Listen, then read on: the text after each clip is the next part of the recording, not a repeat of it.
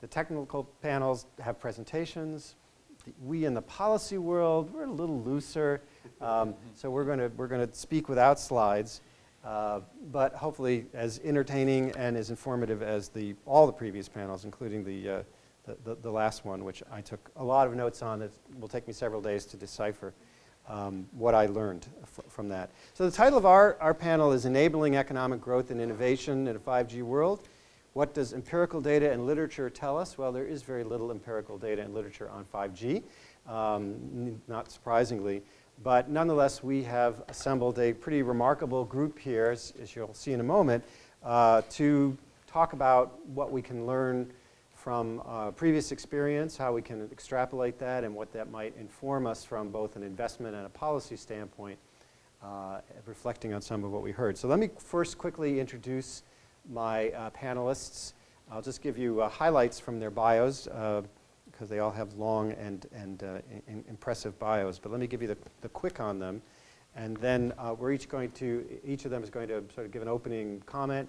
And then we'll come back and have some questions. And of course, we'll leave plenty of time for questions from you. So starting to my left and moving down, Tim Brennan. Professor Brennan is a professor of public policy and economics at the University of Maryland, Baltimore County, and a senior fellow with the Resources for the Future.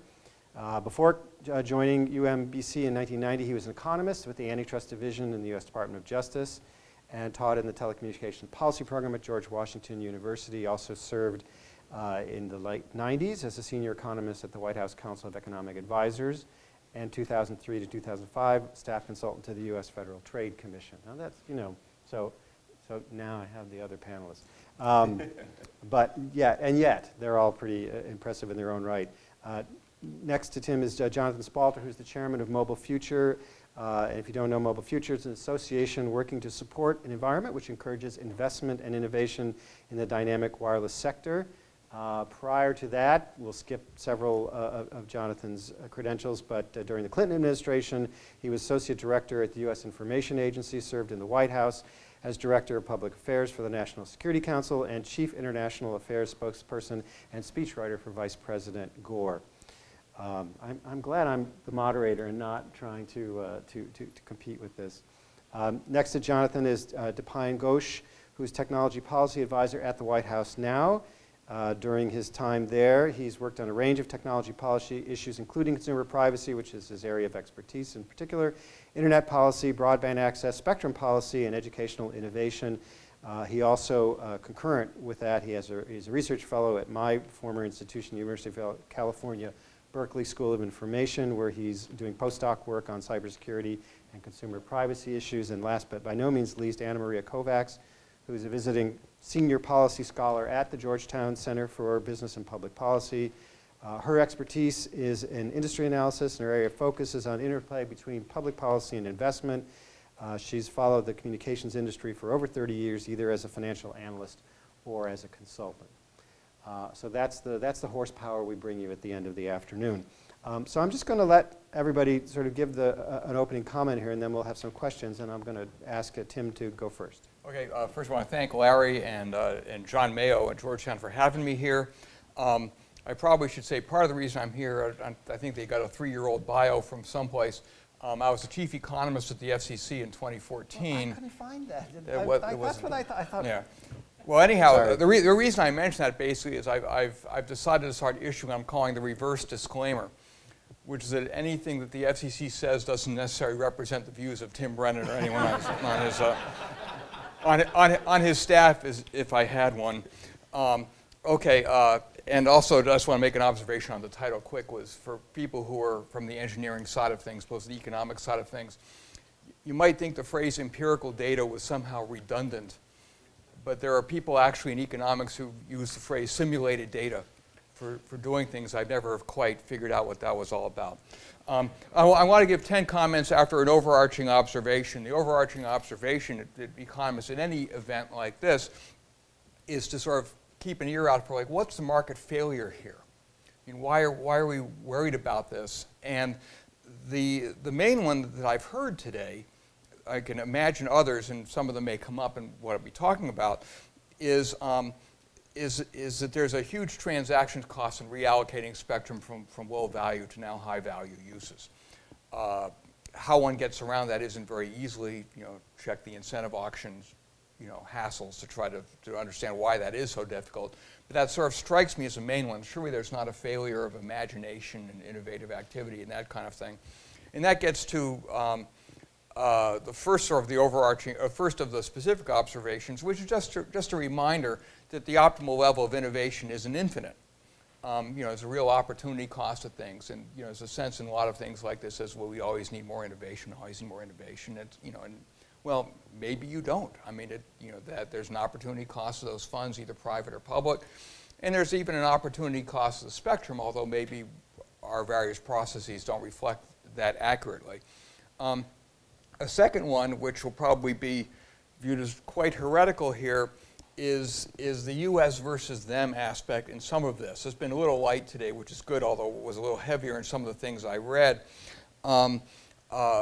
Before he became a notorious newspaper columnist, Paul Krugman was a major international trade person, and many years ago he contributed to a symposium the American Economic Association had on teaching international trade, and the one thing he said was, if we could teach students to wince whenever they heard the term competitiveness, we would have accomplished something. Countries, it's not clear they compete. There's a principle of comparative advantage out there. I was listening to some of the things today, and I'm thinking, well, gee, if included in the billions of dollars that Seoul is probably wasting on the Olympics, they want to provide some free innovation that the U.S. can use for 5G services. Well, maybe we should just let them do it rather than try to keep up with them. So that's something, is just to keep in mind on that, is to just be careful about these kind of, us versus them sort of things. Next is something that actually has come up in some of the discussions or comments, is being clear on the technology, in terms of, that it's often hard to grasp for non-technologists, obviously. Larry and others have made that comment. That's certainly true for me. But it's important because you're trying to justify innovation, support policy change, and so on. You're eventually going to have to sell this to somebody if you're trying to get something from some DC office out of this. And there is something to keep in mind, at least from my FCC experience, is that there are engineers at the FCC. There are chief technologists at the FCC, but that doesn't necessarily mean you're getting all sides on engineering questions at the FCC. I mean, when I was at the FCC, the chief technologist there, and he said this in public, believes that essentially the last mile of a wireline system is a non-congestible water pipe. Where innovation doesn't make a lot of sense, and you don't have to worry about congestion or anything. And I thought, if the chief technologist had come from Comcast, for example, maybe you would have gotten a quite different view of things. On the consumer side, one of the things I'm sort of wondering about here, I came in and I've heard some things about this, but I'm still not sure, is what's the killer app? A phrase I understand Larry has actually contributed to this discussion. A lot of this has raised questions about the sort of the Internet of Things, and I guess a question I just sort of wonder, is this a technical one, which is, I understand everything, wanting to connect everything to something, but why does everything have to be connected to everything? I mean, no, as a federal employee, when the hacking of the federal employee database, was revealed, the first question across my mind was, who had the stupid idea to connect this to the internet? What was the point of that? And I sort of wonder about how many other things are like that, and is there some way to kind of, do we really want to have everything connected to everything else? I mean, there's a real security cost with that. I was thinking about it in terms of people were talking about the cars, and I thought, well, what's the disadvantage of detaching cars from the internet? Well, police can't monitor traffic. What's the advantage of detaching? Well, police can't monitor traffic. If you're at the Cato Institute, you got one view of this, and if you're at the Institute for Insurance Safety or something, you may have a different view of it. So I just kind of wonder about that. Something else is about on the spectrum demand, and this will have to do with a couple other things about, related to some sense to the killer app question, is the gigabit number. I think, well, we want to have gigabit service, we want to have all the spectrum do gigabit service, and I'm thinking, well, suppose you just wanted to offer 100 megabit service. That's not so bad. And I know it's not linear, but suppose it only took 1/10 of the spectrum to do it. Might that be sort of like an easier proposition? You know, what's the marginal benefit of going that much faster? And one should be sort of careful about that if one's expecting a lot of spectrum to get reallocated and so on. I've only heard once about something which is a huge issue on this in wireless versus wireline policy now and other things. The only time I ever heard anything mentioned about a data cap was as a way to monetize these, to recover the cost of these investments. Data cap is the killer here. It's not so much speed, as I think somebody else said earlier on. Wireless is fine for email, but if you try to watch a Netflix movie an hour into it, you're done. So with all the talk about what's going on here, I think latency is really important, but also, if you're really going to get people to cut the cord, in a literal sense, not in the mistaken sense in which it usually gets used, is that part of the story? Is there something that's going to get around that? Is there something about the way networks are managed now that won't have to happen in a 5G world, so people won't be nearly as bound by this? One thing that I think could help, I'll move things sort of more in favor here a little bit, is how is this going to track out with universal service obligations? Again, something one gets a little sensitive to with the FCC. The FCC right now has been talking about 25 megabits as sort of the standard. As far as I know, the basis for that is so Mom, Dad, Johnny, and Jimmy can all watch HDTV streams at the same time. I'm not exactly sure that ought to be the criterion for public investment to support this sort of thing. But should it be? Is there going to be something that says, well, it'll be 100 megahertz, a gigabit, whatever? Something else to think about. Coming up just on a few things here at the end. One is a phrase I've heard here one needs to be careful about, because engineers and policy people will hear it different ways, which are references to the network. Once upon a time, I'm old enough to remember that once we had the phone company, and having the phone company got a lot of people agitated, including things like bringing antitrust cases against them, regulating all sorts of things they could do and stuff like that. If you say the network, some people may hear, okay, if there's the network, we're going to regulate the prices of accessing the network and perhaps letting independent retailers provide the actual customer contact with it. I don't think that's what people have in mind or want. There's a lot of obviously competitive experts here, but when you say the phrase the network and using things like host independent cells and stuff like that, one kind of has to wonder, they're kind of a sharing thing that comes naturally to engineers perhaps may not seem quite so benign to in the policy world. We've heard the content, we've got two more points. We've heard the content delivery integration.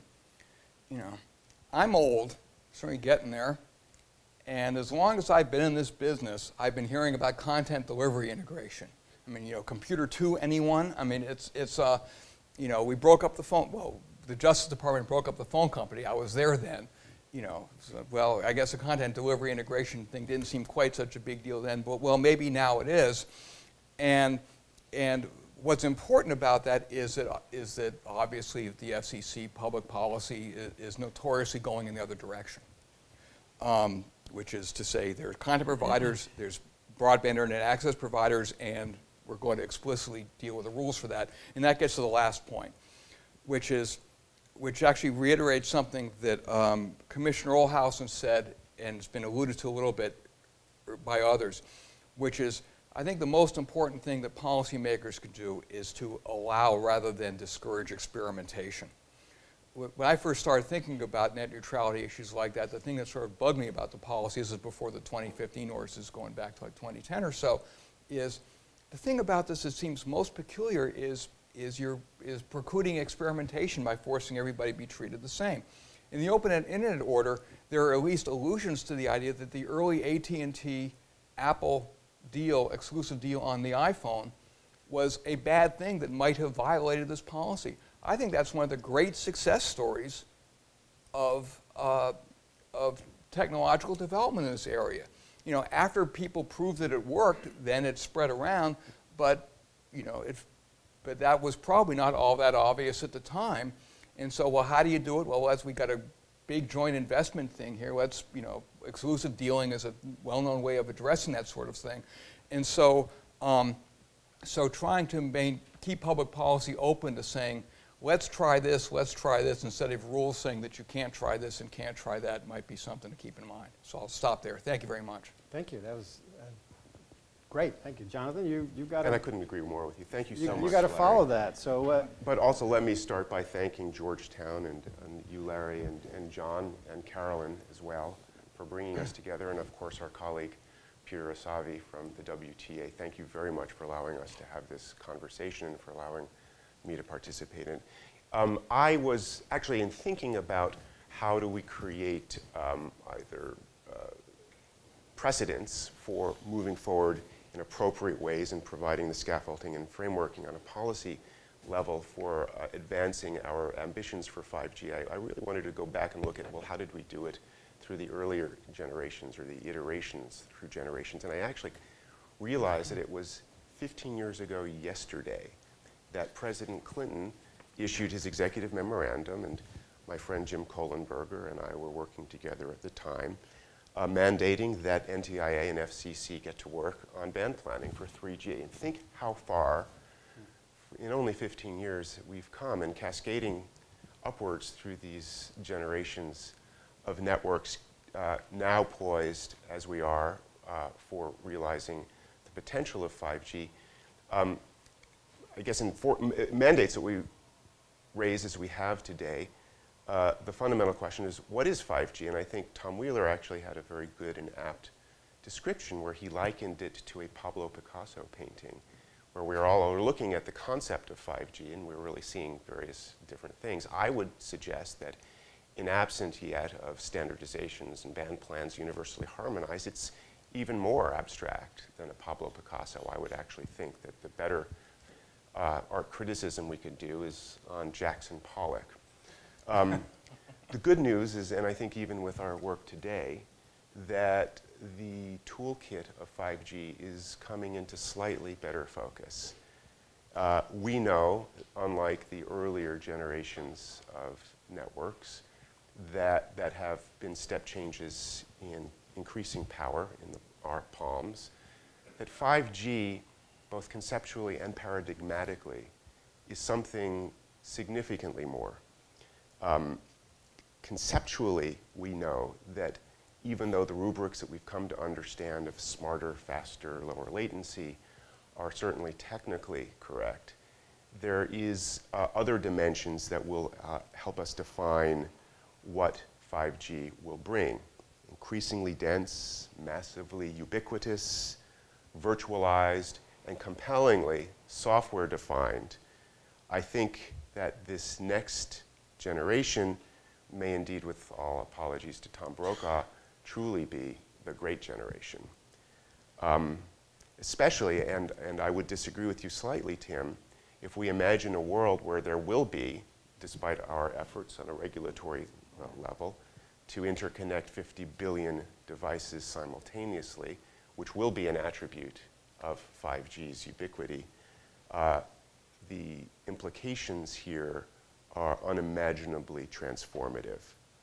We've spoken of use cases. I want to delve a little bit further than I think the very compelling use cases that have been offered, for example, by Commissioner Olhausen, who reminded us that that the killer app, or potentially more appropriately, the life-enhancing or life-affirming app of connected health, particularly massively and continuously connected health monitoring, is one instance of a use case that will have profound implications. We've heard of smart cars, smart homes, increasingly smart industrial Internet of Things applications, but I would invite us to really think a little bit more expansively about what the true use cases are likely to be, most of which, again, themselves will be unimaginable. But in this increasingly dense and ubiquitously connected 5G world, where we're actually going to begin to see as early as the event venues at the Olympics in Korea and Japan by the end of the decade, are things that actually go a little bit beyond what we have normally conceived in a 4G environment as consumer use cases. We're going to be seeing mainstream adoption of both virtual and augmented reality, contextually aware environments of the sorts that have been promulgated very substantially by Qualcomm and its gimbal work becoming facts of everyday life. We're going to be seeing incredible new steps in advanced robotics, advanced precision manufacturing, ultra-high definition, unmanned or unwomaned aerial vehicles, both academic and commercial, which will be utilizing and leveraging all of the tactile real-time control that 5G will give them, really becoming integrated into our social, economic, cultural, and academic lives, given the lower latencies that 5G will allow. Importantly, I think as well, as our colleague Reed Hunt, I think, usefully pointed to in a recent PowerPoint that a colleague had sent around, that it's not just going to be use cases that will be impacted by our advancement through the next iteration to 5G. It also will be how we will see incredibly new value chains created within the internet ecosystem to which we've become dependent, globally dependent. Ecosystems that will go far more beyond the kinds of value chains that we now are experiencing of core to edge, cloud to consumer, but also implicating huge value chain shifts in storage, networking, computing, and the business models that they implicate. Key question, and I think we're going to be delving deeper on this today, is, well, how do we get there? What is to be done, to use a line from Lenin? And I would shamelessly cut and paste a vision that my colleague Jim Kohlenberger had referenced in his earlier paper that he had mentioned that he wrote with my organization, Mobile Future, where he pointed to 4 significant policy pipelines, or pipelines that actually we need to give more focused attention to. One, of course, is the spectrum pipeline. Jim importantly mentioned that US networks actually carry the 3rd lowest amount of spectrum available for long-term evolution globally. In fact, Germany has 26 times more spectrum dedicated per subscriber than we do here in the US. We need more giddy up than whoa, particularly as we understand that it takes 6 to 13 years to free up spectrum, given the various technical and regulatory processes to which we have been accustomed to or inured, depending on your perspective.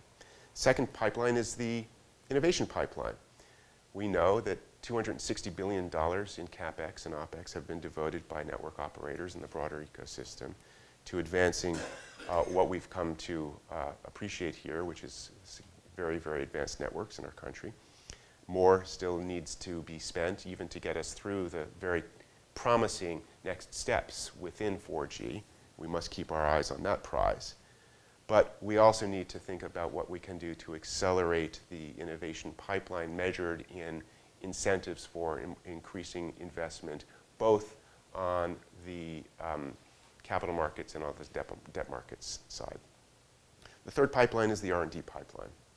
Sadly, as Jim reminds us, where in 1968, federal dollars spent on basic research and R&D were about 10% of our gross budget. This year, it's down to 3%.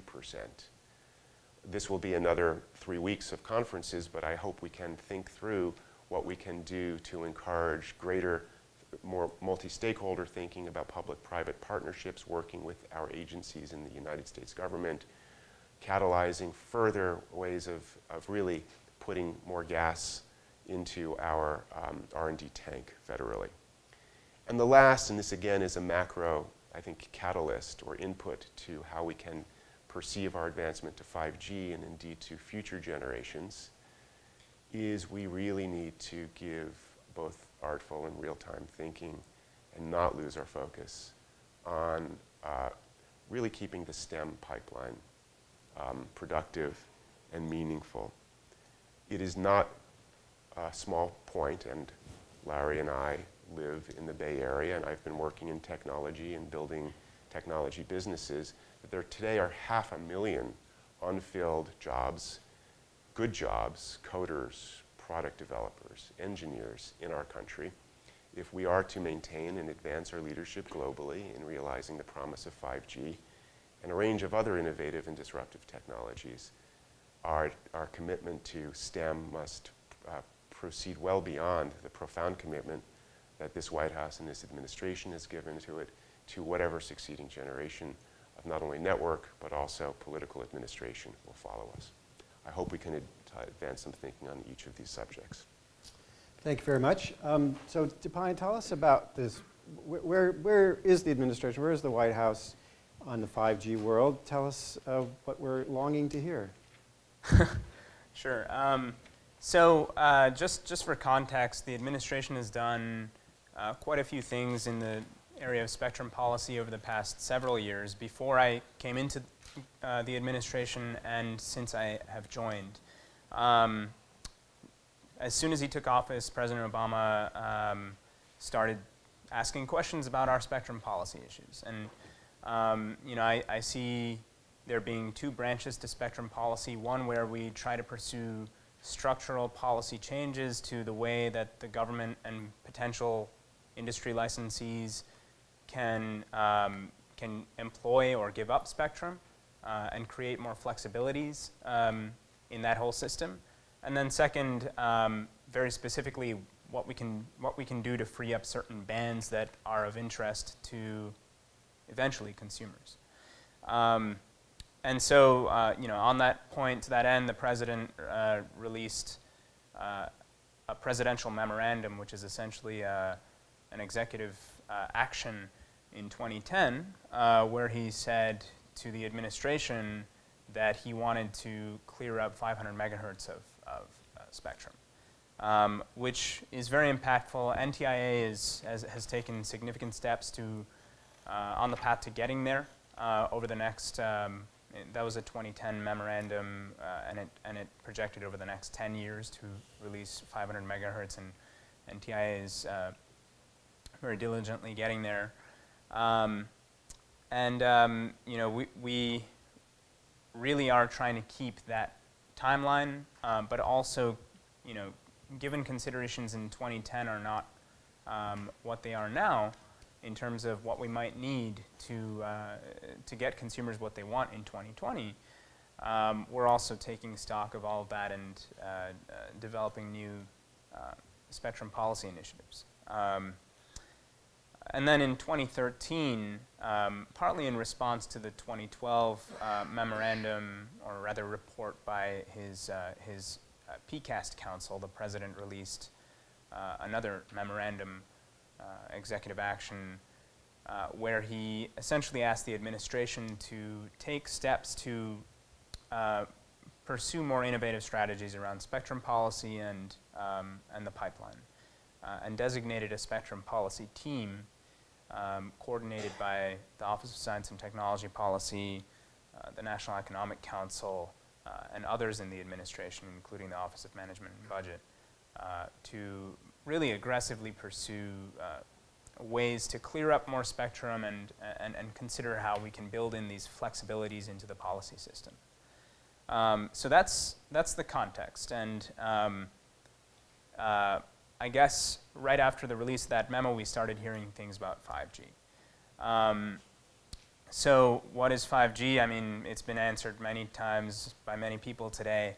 But essentially, the two key characteristics I take away are higher bandwidth and lower latency, which will lead to many of the types of innovations and technologies that John so eloquently outlined.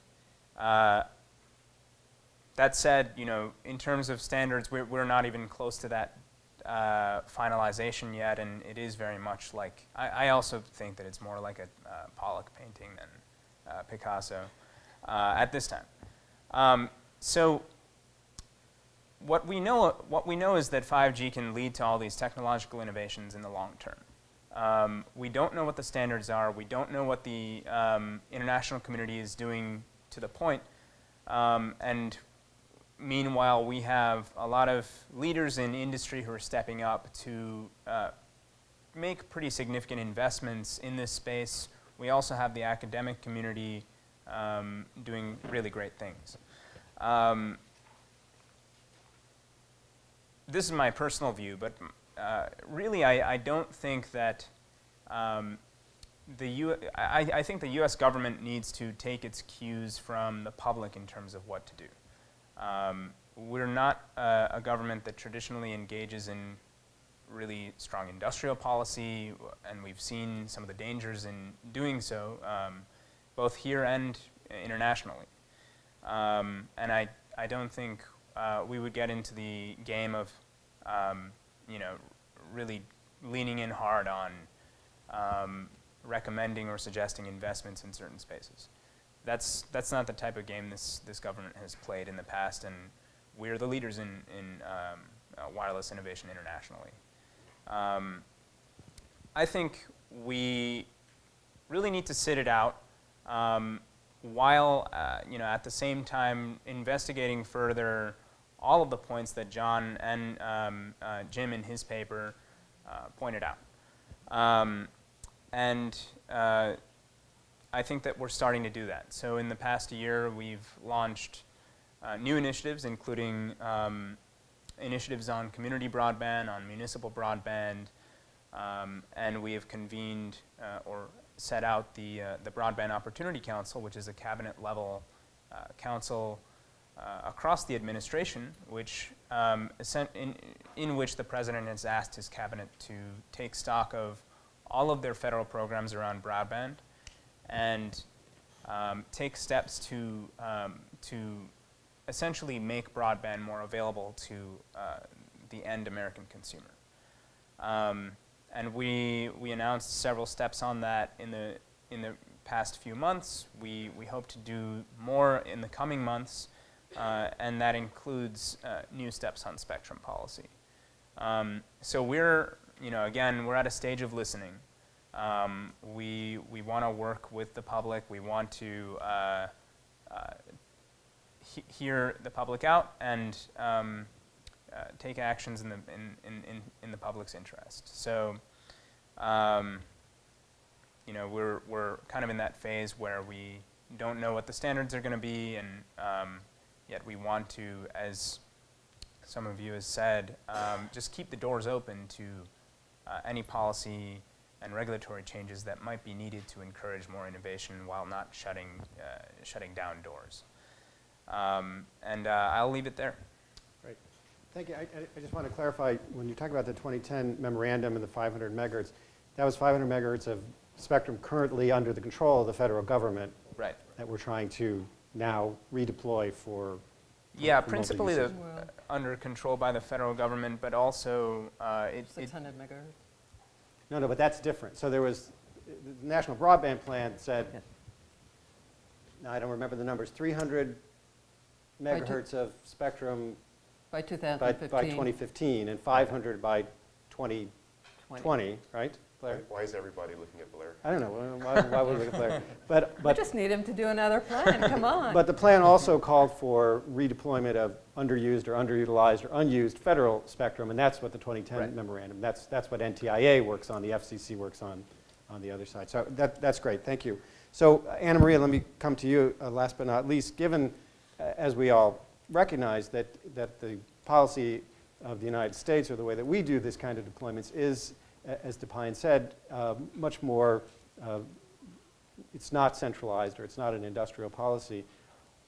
And what we heard earlier today on the previous panel about the investment climate on Wall Street, what can we expect in terms of developing 5G technology? What are some of the obstacles that might be there from the private investment standpoint that we can free up, either from a policy standpoint or from better definition of the use case? Presumably, Wall Street investors don't like Jackson Pollock or Pablo Picasso. They probably want to see more, I don't know, some naturalistic paint. I see now you've lost. Check done. Huh? Impression. We'll let you think about the artwork. Yeah, thanks. And in the meantime, thank you for having me on the panel, to you and John and Carolyn and Georgetown. Let me begin by saying that I spent about 30 years as a financial analyst and started that in 1982. And one of the first things I did covering telecom was to go to Rochester Telephone, where they showed me a step-by-step switch, which was probably the size of this building and provided, I don't know, a couple of thousand lines maybe. And it took up almost the whole building, and the almost part was an electronic switch on the ground floor, which had a lot more lines and was the size of a small closet. And that was the first time I understood what chip technology really was about. But it also has given me, all of those years since then, watching one technology after another evolve, has given me comfort with being where we are today on 5G. It's always a Jackson Pollock picture, 10 years before it's deployed. And in some ways, I think we are better off than we have been in the past, because we already have a pretty clear idea of what 4.5G, which is LTE advanced, which is just about ready to be deployed, looks like. So I'm not terribly concerned at the fact that all we have in some ways right now are some goalposts. We know what we want for speed, we know what we want for bandwidth, and I'm very comfortable we'll get there, because I've seen us get there over and over again over the last 30-odd years. What it takes, obviously, and I'm sure you all realize the two takeaways from today are we need more spectrum and we need investment. Collectively, from 1985, when the wireless networks first began to be deployed up to the end of last year, that took $430 billion. And we are looking at something like 30 billion more each year. And we're looking at it in an environment in which the investment community is in fact getting quite nervous and uncomfortable about the combination of the need for a lot of capital, both for infrastructure and for what has become suddenly very expensive spectrum. AWS-3 auction, I think, was a shock to everyone's system. And obviously, a lot of capital for build-out, and as Jennifer pointed out earlier, there is a lot of pressure because we are now at the point where everyone from H2 on up in this country seems to be walking around with at least one wireless device. Maybe it's 6 months and up. Some of the youngsters are pretty good with their iPads. So I think one of the takeaways is, yes, we need a lot of investment, and we can't just take it for granted that it's going to materialize. What has always funded the next generation was the current generation. So in order to get to 5G, everyone in the ecosystem today, and that is the carriers, the manufacturers of the infrastructure, the manufacturers of the devices, all of them have to be profitable enough to be able to reinvest in R&D, in retooling, in the case of the equipment manufacturers, and in infrastructure build-out in the case of the carriers. So there is a trade-off between capital investment and spectrum. The more spectrum you have, the easier it is to deploy. You still have to put out a lot of CapEx, but you're not wasting it for lack of spectrum, which is why, again, the point that has been made over and over again today is we've got to get more spectrum out. And the good news is that not, the FCC is focused on that, the NTIA is focused on that. It is very nice to see that Congress is now also becoming once again focused on it. It was one of the things that got done on a bipartisan basis in 2012 in what was a fairly tough environment then, and hopefully it'll get done again in 2015 or 2016 in the current environment. So to me, essentially the bottom line is we are focused, we need to continue to be focused on both, making sure that every part of the internet ecosystem can be profitable, and we need to make sure that the spectrum is available. And obviously, just in terms of the timeline, the first piece is the 600 megahertz auction coming up at the moment scheduled for March, and it is critical that as much spectrum as possible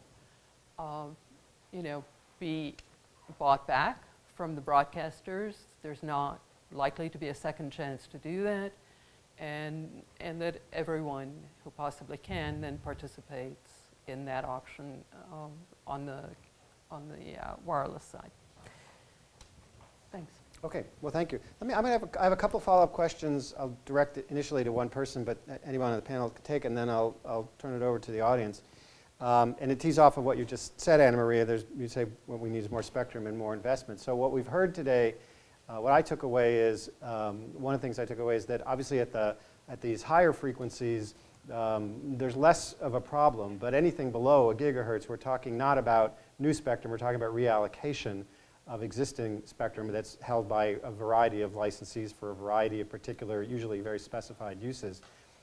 So Tim, from your experience, particularly at the FCC, what did you learn that might suggest there are better ways to reallocate spectrum than the systems we've got in place so far?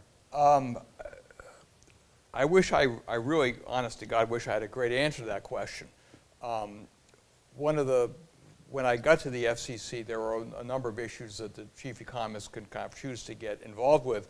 And I didn't get involved much in the incentive auction issue, mostly because there's already so much expertise, so much genuine expertise already at hand that I could, study that all year and still be 5 years behind everybody else who has been thinking about it. But but from what I saw, there very smart people working on it, that it was very difficult, a real political hot potato, in and out of the courts all the time, been delayed at least twice, I guess. And it does certainly make you think whether there's some way to do it. I mean, it's just peculiar. It's like we have to, we're reallocating spectrum that these people don't even own, and it's so one of the things that just made me think about was, or maybe sort of wonder, was whether there would be a better way to do it. I mean, everybody here all day has been talking about the need to do this. I mean, as an economist, I frame this as the idea that there's spectrum being done that's worth this much in some sense to the economy, and there's spectrum that could be worth this much to the economy. And how do we get, reallocate this so it could be used for that purpose? And it's really hard. And I wish I saw something that made me think it would be easier, but I wasn't on the impression that there was some really great answers sitting around there that people were holding back on. I do know that there were some criticisms, and I don't know them in detail, unfortunately. I think Commissioner Pai has criticized the incentive auction process for being more complicated than it had to be, but between the legal and political clout of the broadcasters and everything that went into the legislation, including the money has to be used for this purpose and that sort of thing. I'm not, I don't think that the people who were, the staff people who were working on the design of the incentive auction said, let's make it complicated for the heck of it. I mean, I think that they felt that they had to for a whole lot of very difficult transactional reasons. Anybody else have any thoughts about it? Well, not so much on the incentive auction as a lot of other spectrum does in fact need to be reallocated, and the point of, because there are federal incumbents, for example, as I think you pointed out, and one of the things that Congress is looking at is creating incentives for agencies to give up spectrum. At the moment, all that can be done is reimburse them for the cost of moving, and it would take legislation to allow the agencies to actually get some of the benefit out of auctioning the spectrum. So I think that would be terrific to have to give them the opportunity to move in a way that feels more voluntary than perhaps it has in the past. Yeah. I was supposed to say something very quick. When I was at the CEA in 1996, in the economic report of the president, it was sort of my job to draft the chapter on telecommunications policy, and this was when some of the big spectrum auctions were happening. And even without explicitly mentioning the idea that maybe the agencies would economize on spectrum if they had to pay for it, I was getting angry phone calls from the Department of Justice saying, are you saying we would have to pay for, the police would have to pay for spectrum or that sort of stuff? So it's difficult even within the government. I mean, I applaud the movements that this current administration has done that have been described, but it's not like you can lead the horse to water. But and even though the silver bullets for incentives have not yet been either delivered or articulated yet, there has been some important work that's been going on, not only congressionally, but the executive branch, about really thinking about how do we actually move the needle on creating viable and sustainable incentives. There's conversations now that have been actually formed at OMB, advancing. They're baby steps, but they're important. Things such as, can we statutorily change how we use the Spectrum Reserve Fund, which was created in the Spectrum Act of 2012, to allow for a wider range of uses of those funds towards sharing and other innovative ways of creating incentives around spectrum. We do not yet have a Nobel Prize in regulatory science.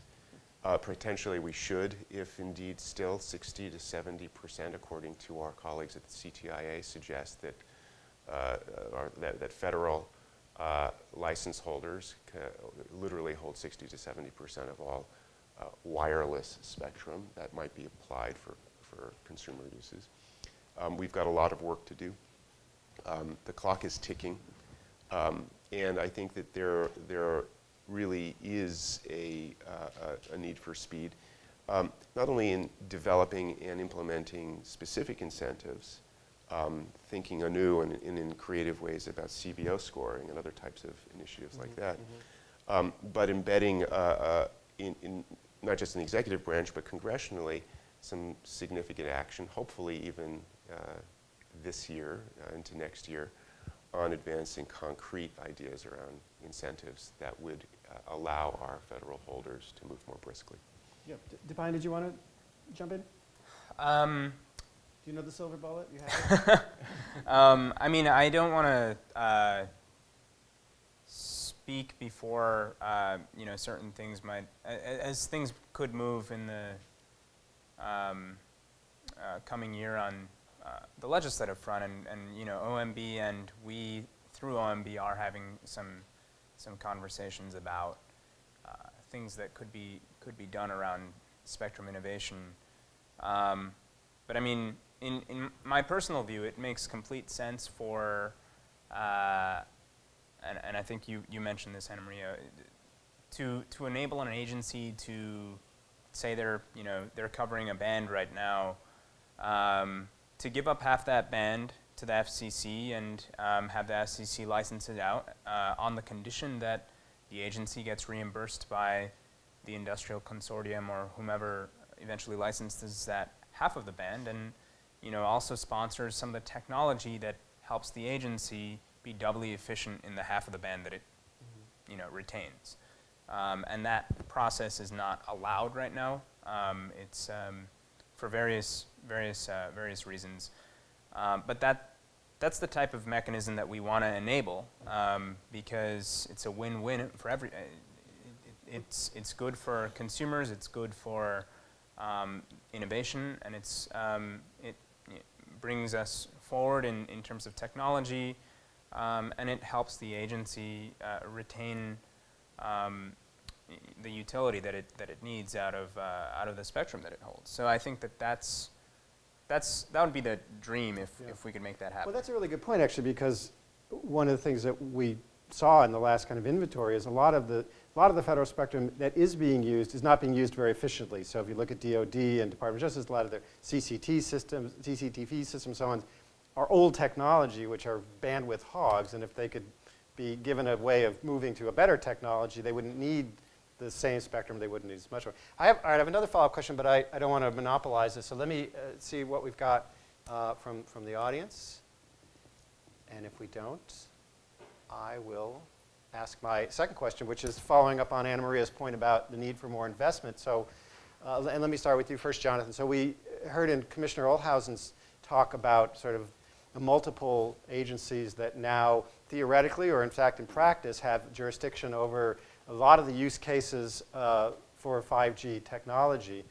I did a piece last week in the Washington Post where I actually ranked the seven innovators most at risk of being over-regulated as a result of that multiple. And what I didn't realize when I wrote it was those are all 5G applications. Now I now know everything's a 5G. So all the things like 3D printing and robotics and everything's a 5G application. What do you see as the risk to our long-standing system of permissionless innovation, and how real is it that the FDA and the FAA and all the other agencies who previously had little or nothing to do with the digital revolution now, because of these use cases, theoretically or actually do have jurisdiction and don't have the experience to know when to apply it and when not to apply it? It was Adam Thierer who, in trying to define permissionless innovation, said it was essentially this: innovate first and regulate second. Curiously, and this is a bit of a side story, but he also suggested that the reason that European economies, OECD economies, haven't been as successful in ramping up on their innovation pipeline is because they reversed that order. I was actually working in the internet companies in Europe in the 2000s as 3G was actually being ramped up, when the European, both at the transnational level, the EC, and the state levels, did in fact begin this process of regulating first, innovating second. But the industrial policies that they actually implemented, which was let's do top-down band planning, let's actually structure in a very, very rigorous way our approaches to designing, deploying auctions, allowed, curiously, for a brief amount of time, the Europeans to move very, very rapidly and even exceed our own development path in deploying 3G. Now we're seeing, in a sense, that same calculus at work, where not only in the key European economies at the EC level, but also the Koreans, the Japanese, the Russians working with the Chinese working with the EC, are themselves beginning to take or hew towards more of these industrial policy approaches of regulating first, innovating second, hoping maybe to emulate what they were able to achieve in 3G. That should not be a model for what we do here in the United States. We have been gloriously successful in creating the architecture and the framework for permissionless innovation that allows us to ramp up quickly, fail even faster, and iterate beyond that. We need to encourage continued application of that basic principle by our agencies of government, even as they begin to stare down this massively big thing that is still abstract. It's called 5G. It is, in a sense, on us in many respects. We in the technology policy community, we in the innovative companies, to continue to, in partnership with our regulatory agencies, our executive branch, and Congress, make sure that all of the economic productivity gains, the social and publicly beneficial impacts that we've seen that have been wrought by our ecosystem of permissionless innovation, both apply to licensed and unlicensed bands, have been considerable, are measured, and are real. So it's a joint and shared obligation to move forward on our continued path of permissionless innovation. It's one that's defined our political sociology and technology innovation policy for the last 20 years, and I hope it will continue to do so for the next 20 years. We're running out of time, but anybody want a last word? We'll give it to Jonathan. How about thank you, Larry? All right, thank you all. Thank you very much. I can see that, not me. Oh, this is the question you want me to ask. Moderator